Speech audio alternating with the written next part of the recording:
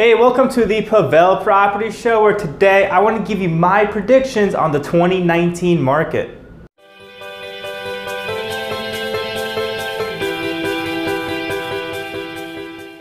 So where's the market today and where's the market going tomorrow? Those are the most common questions I get asked as a real estate agent here in Jersey City and Hoboken. So let's go over the facts so we can be informed on the future. Now, historically, we see that inventory goes down year on year, and that's going to be a continual trend even for the next 5 years.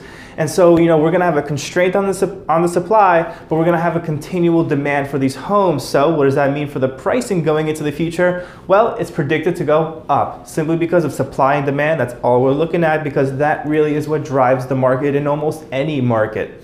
So supply and demand is going to bring the prices up over the whole New Jersey. We're going to see the median going up over the course of the next 5 years, which is obviously expected as supply is going down.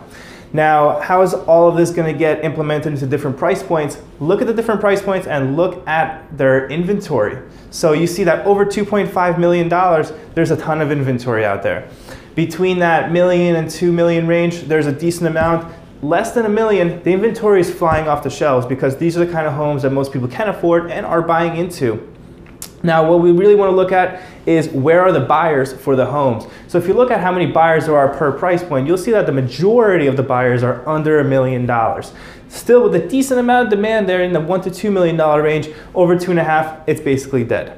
So if you're buying something for under $1 million, you always can expect that there's going to be a demand for your kind of home because there's a lot of people in that price range. Going forward, as the prices go up, people will adjust, especially as incomes go up. And so that number is going to shift over. And all of a sudden, you're going to see it's going to be more like 1.3 million, has a lot of demand, and going forward, higher from there.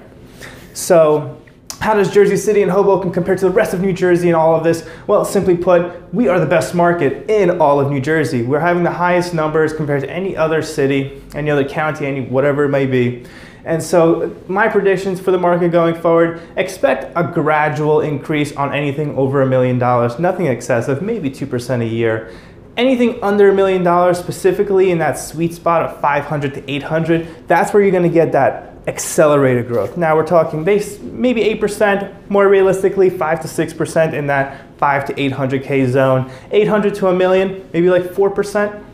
So that's really kind of a guideline as to where you can buy, what you think the market's going to do. And if you're buying something for over $2.5 million, you are not buying it because you think it's going to make you money. You're buying it because you want it. So keep all of this in mind going forward into the market, so you can actually be predicting the 2019 figures for your home. I hope this has been helpful. Thank you for watching the Pavel Property Show. I'll see you next time.